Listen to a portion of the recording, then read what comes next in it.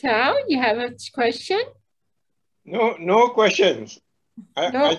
I think your briefing is very clear and simple to follow. The only issue though is the practice and to practice again and again. So I think your little message today is good. Okay. Okay. Don't get too worried about practicing again and again. If you go to the internet and you look up how do I change a habit if I'm over 25, they're going to talk a little bit to you about neural plasticity, the flexibility of your brain to change. And it turns out that they proved the way that you retrain a brain to let go of an old habit and start a new habit is you have to stop feeding the old habit. And that's your personal attention. So you take your attention off. That's how we practice TWIM. Relax, smile, and come back.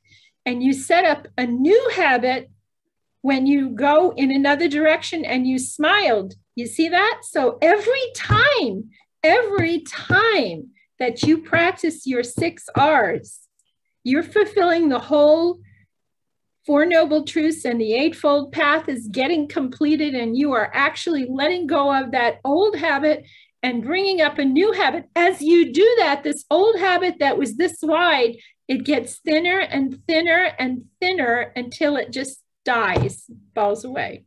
And the new habit comes of smiling and forgiving and compassion and loving kindness. That's what happens, you see? And the more you do that, the stronger it gets. I had somebody come once and they said, you know, this smile thing, I can't smile. I never have. I've always not been smiling. So I told him, he says, how am I supposed to change? I said, start smiling. And Bhante said, just start smiling. If you keep smiling, you're giving a message to the brain. Smile, smile, smile, smile. And if you're the Russian, shmeel, shmeel, shmeel. He was the one that said shmeel. And I said, no, smile. And he said, shmeel. It's shmeel. I shmeel, yeah. Yeah. Da.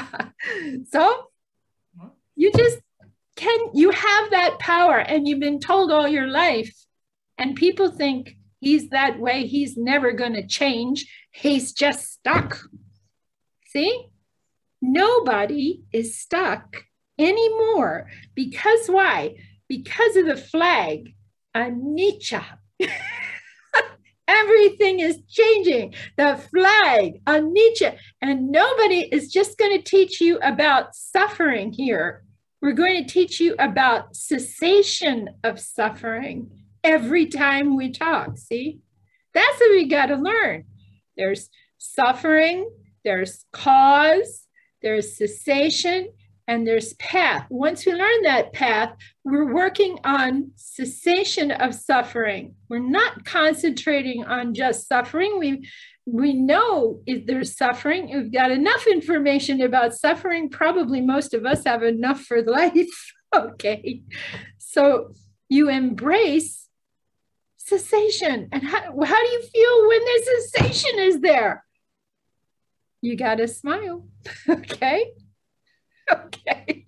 The session you've just done, really, really helpful. Very good. Very, very simple, very clear.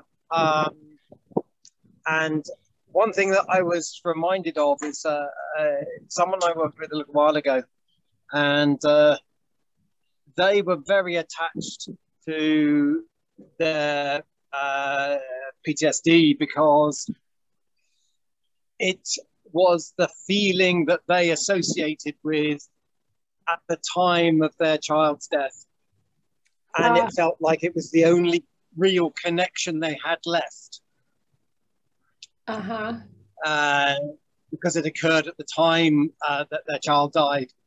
And it took them some time really to see that they had other options around that, that they could remember and recollect and honor that memory a different way.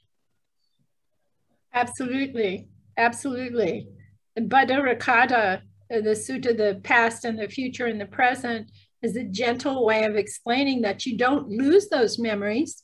You put them in a shoebox, and like postcards you're collecting, and you pull them out anytime you want to, but now you understand what grief is, what feeling, what emotion. You don't let grief consume you, but you can go back and look at what you learned, and what you remember is not a bad thing. It's not. If you understand and you are grounded in where all these pieces actually belong, I think, is it? Yeah? Yeah. And also that grief can be like a vibration that passes through you. You don't have to hold on to it. That's right. That's what Bhante always says about this, and I feel very much that this is true, and have taught this to people who have lost their children, okay, is that when grief comes, once you understand that grief is just like any other feeling, it's not there, and then it comes up, and then it is there, and then it goes down. And it's the same as a piece of pain. The grief is a form of pain. It's mental pain, and it can affect your body if you start holding onto it. But if you understand that a pain in a bone works the same way with sarcomic cancer or terminal illness, it's not there, then it arises, then it is there, and it might be doing that, for instance, with a throbbing thing, and then it passes away.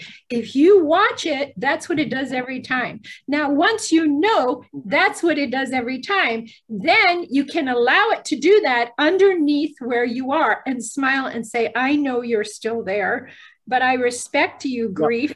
I understand what you are, and you may come through and you may pass through me. And that's explaining sort of the simile of passing through a person, what you just said. To say, just let it pass through without, remember, you need to look at some of the research at the Mayo Clinic, where the pain clinic really goes into this about how the pain works and how it is described as a pattern thing and stuff.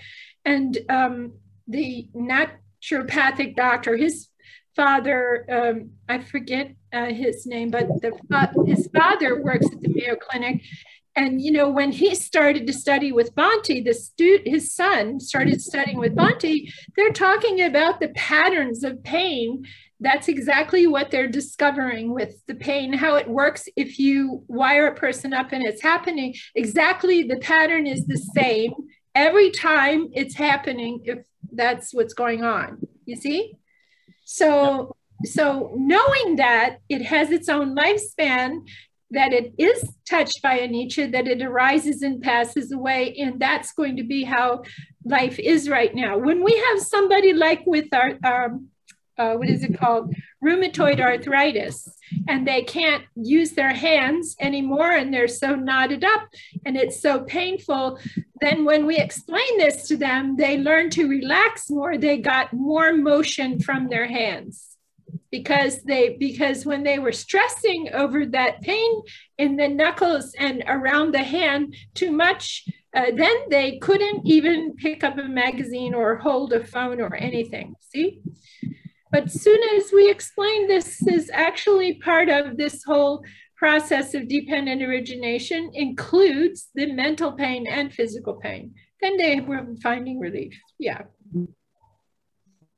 Thank you. Thank you.